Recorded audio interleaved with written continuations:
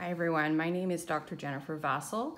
I'm a family doctor from Langley, BC, and I've been getting a lot of questions over the last number of months regarding the safety and the mechanism of our mRNA vaccines against COVID-19.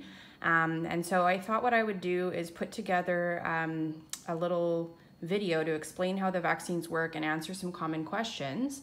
For my patients and for other friends and family that maybe are vaccine hesitant or just want to know the facts from someone who is in healthcare, not from some other online source. So first of all, today we're only going to be covering the mechanism of the Pfizer or the Moderna vaccine. We're not going to be discussing the other types of vaccines that are out there, the protein-based today. So I'm just going to start by explaining how the vaccine works and go through the mechanism, and then after that we're going to do some questions. So Pfizer or Moderna, both, as you may know, are mRNA vaccines. So these vaccines, a couple things to know about them is that they're very unstable at room temperature.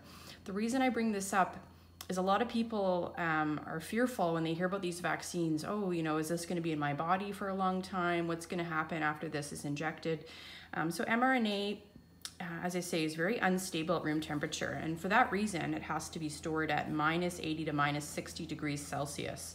And therefore, when we give this vaccine, we thaw it and we have it only at room temperature for a few hours before we inject it.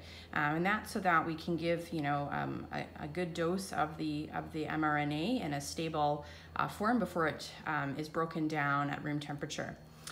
So the thing with this type of vaccine is, yes, it will break down at room temperature just naturally, but in our body, we also have these little Pac-Man, and I'm going to talk about them later. They don't actually look like this, but for the sake of today, these are little enzymes that are called RNases. So an RNase is an enzyme that breaks down RNA in our body. And for those of you that know a bit about biology, you may remember that the way that our whole body works is that we have DNA that gets translated to RNA. The RNA then forms a protein, and that is essentially the flow of genetic information in almost all life forms. So just to come back again to the mRNA again, so mRNA, it disintegrates within the body with these enzymes, these RNases, and I think that's important to remember. This is something that's not going to be in your body forever. It's only in there for a very short time. Some estimates say that the mRNA will be in your body for about 24 hours, but I think it's possible it could be even less than that, given what we know about the natural degradation of RNA. Usually within the body is within hours. Now it's a little different with a vaccine. In the case of the vaccine, what we have is mRNA that's surrounded by this lipid or fatty coating, okay?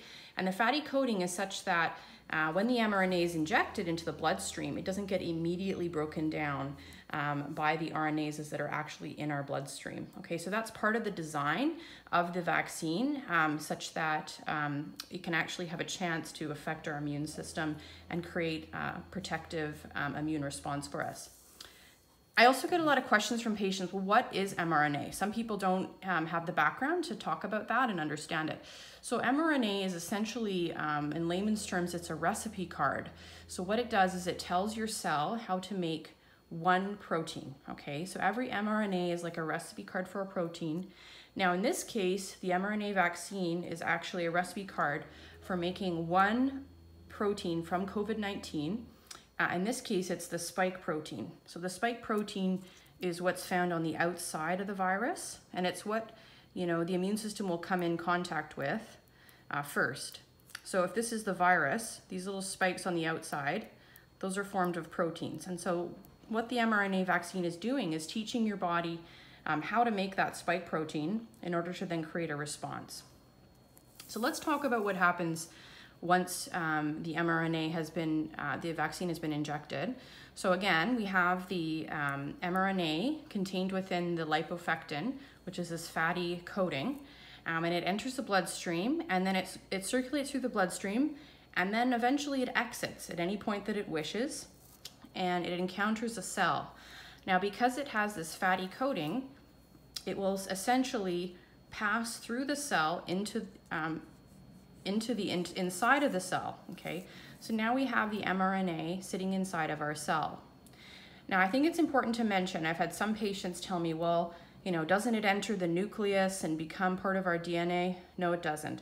So mRNA does not go backwards into the nucleus where our DNA is that allows us to be who we are. It has no interaction with that whatsoever.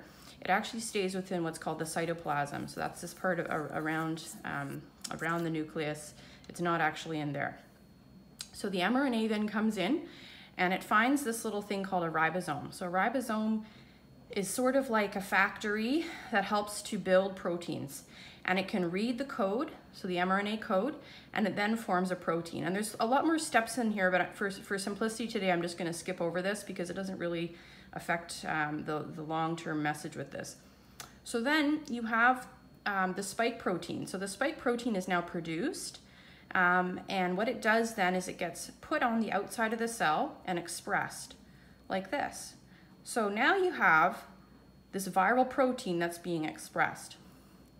Now the mRNA recipe card that was read in order to do this now gets broken down by one of these Pac-Man. This is an RNase, and it breaks it down inside the cell. So that's now essentially disappeared. It's no longer with us. It's not going to be stored in any way, and essentially it's completely useless now that it's broken down. So now we have this spike protein on the outside of the cell.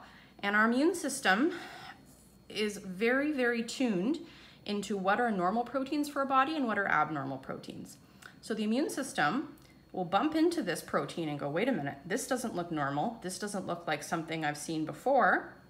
And what it does is the particular immune cell that happens to bind with that protein undergoes a bunch of chemical changes such that it gets activated. So when the immune cell gets activated, what does it do? Well, it releases all sorts of chemicals. These are called cytokines, okay? So cytokines, these are chemicals that actually activate the immune response. They help the cells to proliferate, in other words, to make more of the ones that recognize the bad protein. And they activate what are called T cells and B cells to make antibodies and to make fighter cells that will fight the presumed infection. So it's important to know that with the immune response, as I just said, you have a combination of antibody production and cell-mediated immunity. But it's important to know that you actually need 2 doses for this to be effective. So we know now that it takes 2 doses of both either Pfizer or Moderna to get more than 90% effectiveness in basically a reduction of getting the virus. And the reason for that is when we start with this process of making these antibody producing cells or this cell-mediated immunity cells, they get produced, but when they encounter the protein a second time, they're ready for it. And this time they're really ready to amplify their response. So you can think of it kind of like the army. So, you know, at first they find this invader and they recognize it and they make a memory. Okay, so this is bad. We have to remember to look for this next time. So that the next time they encounter it, they're ready to fight. And they can produce a bigger response and they can be really prepared so that the third time, and hopefully the third time you encounter COVID isn't real COVID, hopefully you never encounter it. But if you are to encounter it after 2 previous doses, your immune system is really ready to go and to fight the infection. So I think now what I'm going to do is talk a bit about some of the common questions that people have, and I'll try to use my diagram when I can. So one of the things that people often say to me, well, hold on a minute, doesn't mRNA change our DNA? And so no, it doesn't. So mRNA and DNA are actually similar but different biochemical structures. For those of you that did, you know, biology, or maybe you went on to university courses on this, you'll know that they're actually made of a slightly different combination of building blocks. But suffice to say, DNA is a lot more stable than mRNA. DNA is also inside the center of our nucleus. It's not floating around in the cytoplasm, and it doesn't get degraded by these little RNases, okay? We don't have DNases floating around in our body. We have RNases, and that's because the way that our cells are structured is to have these messenger RNA or recipe cards like we talked about. So again, the other thing to remember is that the mRNA that's injected with this vaccine is very unstable. And it's unstable due to just its chemical nature, but also because of these little enzymes that break it apart. So it's not going to be in your body for any prolonged period of time. I think it's important to remember that this mRNA is going to be gone probably within 24 hours, but possibly shorter than that. Now, the spike protein, on the other hand, is just a protein. Your body has made this protein. That will be in your body possibly for a few weeks, okay? But again, this is just a protein. You know, our body makes them all the time. This is something that has essentially been synthesized by your body. That will be there for a number of weeks, and that is how the immune response progresses. So some people ask me about, well, hold on a minute, you know, what about other vaccination types? Like, why can't we have the old vaccine style that I'm used to, not this mRNA thing? And I think it's important to remember that with COVID-19, the reason why this mRNA vaccine has become the most successful and most utilized is because of the fact that we needed a vaccine developed quickly, it had to be safe, and it had to be effective. Now, traditional vaccines, as you may know, are essentially skipping some steps. So instead of having the mRNA come in here and your body then creating the protein as we discussed, a traditional vaccine essentially just squirts some of this protein into your body. Okay, so it skips all this step here. But the problem with that is in vaccine development is it's very difficult to actually do that quickly. Okay, so in order to make a protein, isolate it, amplify it, and then basically purify it and put it into a vaccine, that actually takes a really long time, in the order of maybe years. And in this case, we didn't really have years to work with here. We had, you know, many people dying from this terrible virus. We had to move forward. But the other thing too is that these vaccines traditionally for other coronaviruses, or that style of vaccine, hasn't been found to be effective. And it's unclear why, but it is known that the mRNA vaccine style of vaccination, you know, fortunately does work against COVID, which is a coronavirus. But in the past, you know, there wasn't an effective vaccine for other coronaviruses.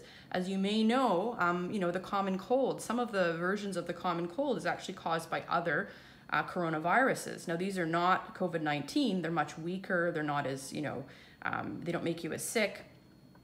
But we know that the traditional vaccine methods haven't worked to prevent those infections in the past. So this had to be kind of an innovative method to doing that.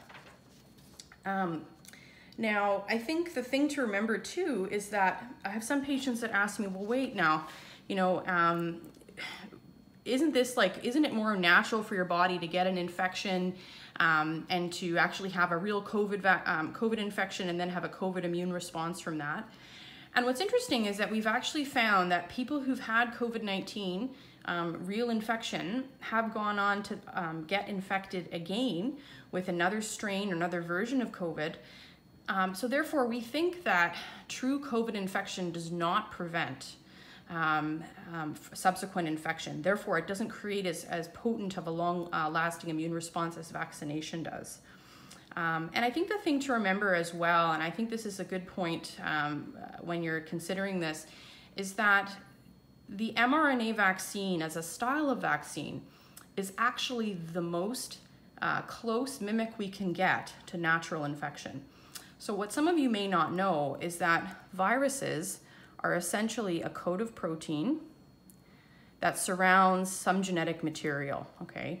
So in the case of DNA viruses, we have DNA in the center. In the case of RNA viruses, we have RNA in the center.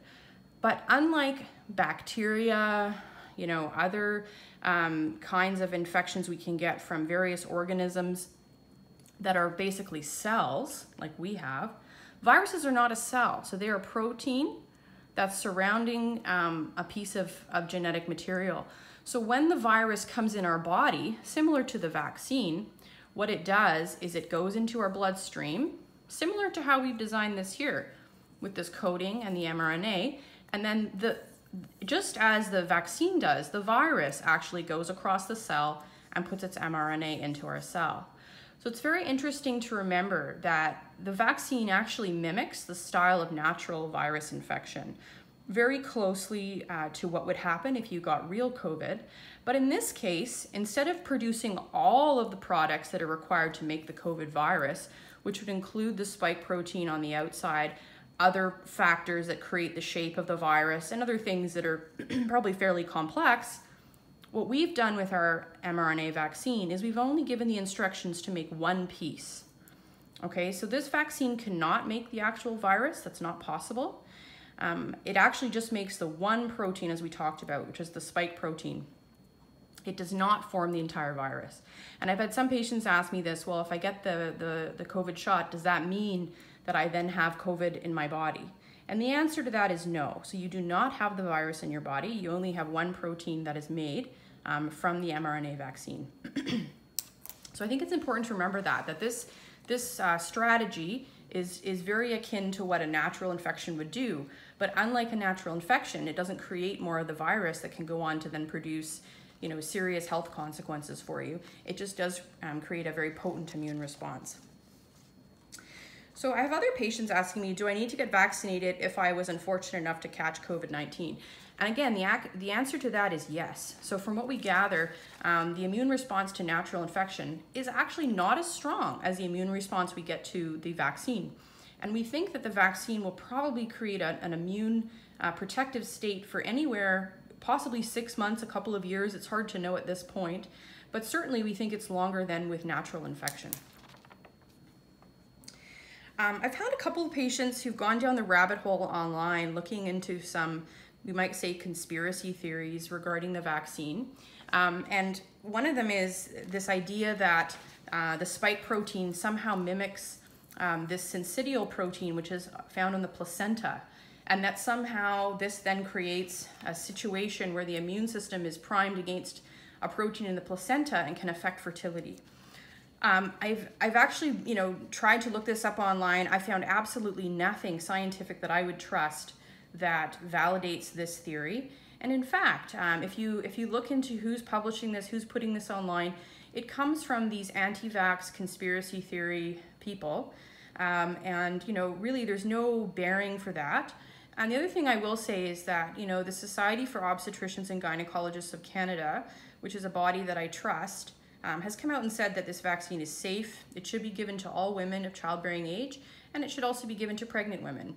And I think, we have a lot of experience with this vaccine now, being that it's the largest, vaccine campaign in human history, that we've seen this vaccine and what it can do in people, in the order of millions of doses being given. And we haven't seen any effect whatsoever. There's been no signal that it's affecting fertility. And that'd be something that we would find fairly early, I would think. So again, there's no bearing for that. So the other question I get is, well, what about the blood clots and the anaphylactic reactions? And what are the, the bad things that this vaccine can do? So we know that very rarely any vaccine can cause an anaphylactic reaction. Usually it's, in the order of 1 in a few million. Pretty uncommon. And with COVID-19 vaccine, we do find that the actual incidence of anaphylactic reaction is about 11 in 1 million doses. So again, very rare. And that's why after you have your COVID shot, what you'll find is that they're going to keep you at the vaccine location. They're going to monitor you. And the vast majority of these reactions are going to happen within the first 15 minutes after your vaccine. The other thing that came about, particularly with the other style of COVID-19 vaccine, which we didn't touch upon today, but that's the AstraZeneca. So that vaccine, as you may know, did cause, fairly rarely, this phenomenon called vaccine-induced thrombocytopenic thrombus, or VIT. And the incidence of that was about 1 in 100,000, essentially causing blood clots. And the blood clots many times over caused things like strokes, ischemia to various organs. Thankfully, though, this is a very rare phenomenon. Again, it's about 1 in 100,000 and does not affect, I want to underline that, does not affect Pfizer or Moderna mRNA style vaccine to my knowledge. The vast majority of patients after getting their Pfizer or Moderna vaccine will feel some symptoms, and the symptoms that you're going to get are coming from this release of cytokines. So it's actually your body's reaction to the vaccine that's causing the symptoms. Typically what people will get is maybe a low-grade fever, they might get chills, they might get fatigue, they might get muscle aches, but these are short-lived. And usually just with a bit of rest, within 24 hours, they're completely gone. I've had many patients as well tell me that with both vaccinations, they had absolutely no response whatsoever. They felt fine. And I can tell you that that's how I felt. I'm not sure what that means, whether, I had COVID before, I have no idea. But anyhow, I did get both of my doses. My first was in January of 2021. My second was in March of 2021, given that I'm in healthcare. And I had virtually, no response to it. So the other thing I get questions about is pregnancy. So I have a lot of patients who are nervous about getting their vaccine in pregnancy. What I wanted to quickly talk about there is what we know that COVID can do to a pregnant woman. So we know that when a pregnant woman catches COVID, she has about a 10% chance of getting admitted to hospital, and she has about a 1% chance of death, which is, terrible. And so, certainly this is far worse than, the fatality or hospital admission rate for women with influenza. And we know that every year, many women who catch influenza when they're pregnant get very ill. So I would look at this as like, a super virus, much worse than influenza. Absolutely, pregnant women should get vaccinated. And we know that that is the way to keep them and the baby safe. I get a lot of patients asking me questions about this being a new technology. They don't want to be a guinea pig. So I wanted to talk a bit about the history of the vaccine and how it came about. So these vaccines were developed originally back in 2012. They were entering phase 1 trials, and this was in response to the original SARS-CoV-1 or SARS epidemic that was mostly in Toronto in 2003, I think it was. And these phase 1 trials were looking at what at that time was a DNA vaccine, but essentially the same mechanism. But if we go back in time, in the 1980s, there was a research group called Malone et al. That started looking at RNA vaccine to treat medical illnesses. And in 1993, we had Martinson et al. With the first mRNA vaccine done in a research lab. Okay, so this technology has been around for a long, long time. Currently, we actually have mRNA vaccines for things other than COVID, and some of you may not have heard about this, but we have them for the Zika virus, for cytomegalovirus, and they're going to be developed likely for influenza and para-influenza as well. So similar to that, I have some patients say, well, how is this safe? This hasn't been studied enough. And again, I would say, the fears that people have around that, the way that we study vaccine is usually we do trials, which were definitely done in this case, where we followed a small number of patients, and then in the second order of the trial, we had more patients enrolled, and we monitored them for immediate reaction to the vaccine, later reaction, and then we get to what we call stage 3 clinical trial, whereby we're monitoring everyone who's gotten the vaccine. People that deliver vaccine or healthcare providers can report if a patient has any kind of illness that they determine could be related to the vaccine, and those then get reported. So we've now been recording these since essentially the vaccine's been rolled out. I believe it was late December, early January. And so far, there hasn't been anything significant on that front to report. The thing with this, and as far as safety, I recognize that some people feel safer when something's been around for a really long time, and that's how they derive safety. But I would say that safety, it's probably a better way to measure it is what happens when you give it to lots of people. So not just, small amounts of people over time, but if you give it to a lot of people and you study them, what happens to them? And if there's going to be something wrong, it's going to show up in that large group of people that receive the vaccine. And I think the thing to remember with this is that, yes, there is a theoretical but small chance of reaction to the vaccine, but there's real consequences to catching COVID. So we know that some patients are unfortunate enough to get respiratory failure, end up in the ICU. But I think, the other thing is to consider, friends and family. If you were to then catch the virus and send it to a friend or family member, that obviously can have, serious health consequences for them. But the thing I want to just briefly touch upon is what we call long COVID.